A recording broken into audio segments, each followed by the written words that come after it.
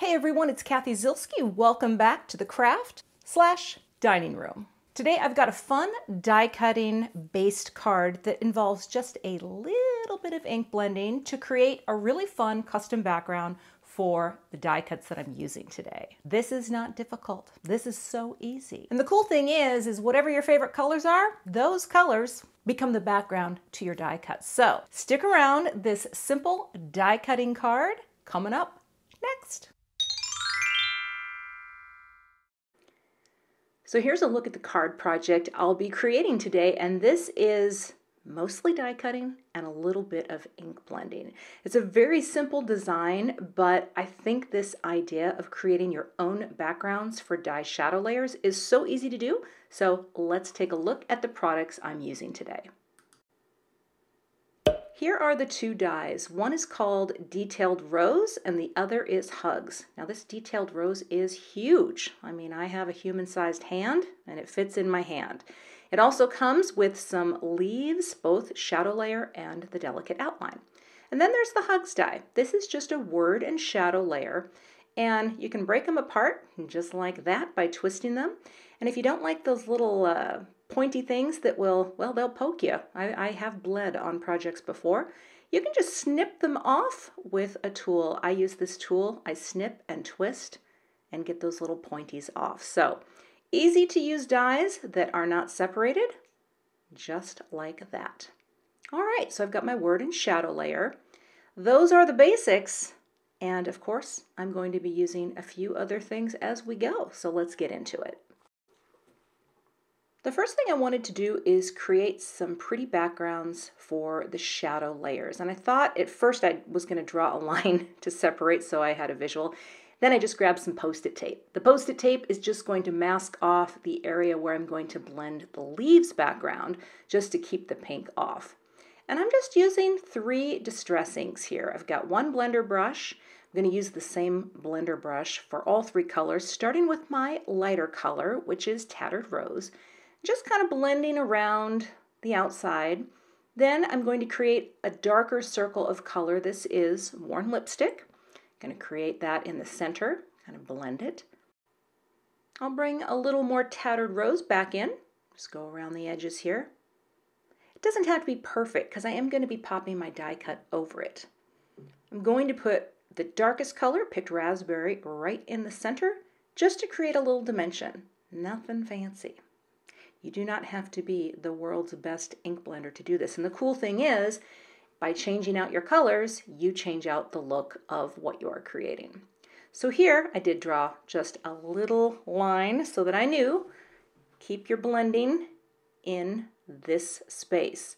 Starting out with Bundled Sage as the lighter color, I'm just going to put 2 little areas down. And then I thought I would bust out my brand new Rustic Wilderness. Hadn't used this yet, and I only have the large size pad. I don't even know if there is a small pad, but got the Rustic Wilderness, which is perfect with Bundled Sage, just to bring in a little darker area of green so that my shadow layer for my leaf has dimension. One thing I failed to mention, I am using Strathmore Bristol Smooth, and can you see my fingerprints there? I think because this is such smooth paper, the ink tends to sit on top of the paper rather than soak in, so I just went over it and blended away my fingerprints. And then I just hit this lightly with my heat tool just to dry the ink. Again, that Bristol is a very smooth paper. Next, I'm going to cut out a bunch of my dies, the little outlines. So I'm going to cut a bunch of leaves and 3 rose layers. I'm going to run that through my Gemini. Please do not look at the sandwich that I have set up because it is completely incorrect. The funny thing is though, even set up incorrectly, it still cut beautifully. So almost screwed the pooch on that one, but the cut turned out just fine. Now once I have everything cut out, I'm going to add adhesive using a little spray adhesive to the back of the dies and start gluing and stacking them together. So I'll spray them on off camera and then just gently line up the dies, starting at one end and working my way across. Very delicate, but they do line up fairly easily. and then I'll add one more layer on that, and I'll do that for all the leaves as well. Now that the ink has dried on my blended piece, I'll go ahead and cut out the shadow layers. Run that through my die cut machine, then add my spray adhesive to the back of the stacked die cuts and glue them right on to the shadow layer. Isn't that cute? I love it. And next I'll go ahead and glue the leaves onto the bases as well. So because this flower was so large, I created a 5x7 card base. So 7 inches by 5 inches. And I thought that was good because you can see how big this flower is, right? But the next step was to figure out what color cardstock would be best for the word hugs, because that's kind of the design that I wanted to create. So I have these little swatch rings. That's for my Gina K cardstock. That one's for my Simon Says stamp.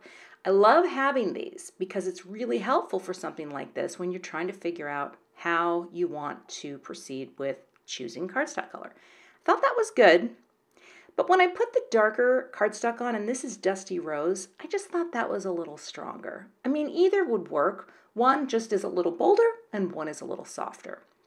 So I went ahead and die cut all of those, glued them together, and now I'm going to start gluing on the rest of the die cuts. I started with the leaves and I wanted them to be directly glued with the liquid adhesive right to the card base. So just dotting it on the back of the shadow layer and popping those into place. Now I knew I needed that rose to have a little more elevation over the leaves. So what I did was I took some foam squares and actually doubled them up because that seemed to give me the proper clearance. And once I had those doubled up, I also took a little of the liquid adhesive, just kind of popped it down.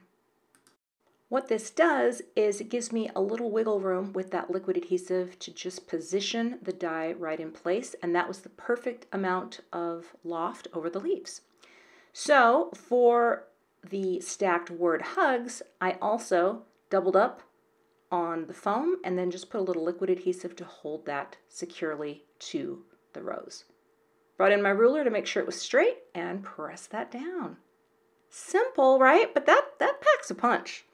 So I thought it needed just a little bit more. So I picked 5 silver sequins, just kind of placed them directly in relation to the flower and the title. That's the key sometimes with sequins. You really want them to have a physical relationship to whatever is going on in your card.